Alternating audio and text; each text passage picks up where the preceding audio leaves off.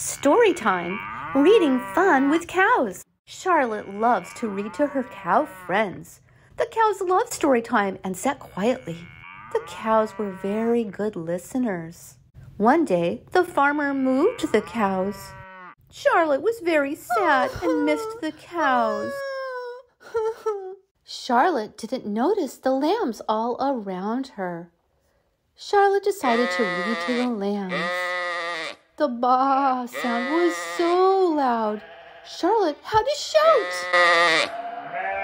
Charlotte asked the lambs to baa more quietly, but they could not. Charlotte did not know what to do. The next day, the farmer handed a microphone to Charlotte. Charlotte read to the cows and the lambs. The microphone was a great idea. Everyone was happy. The end.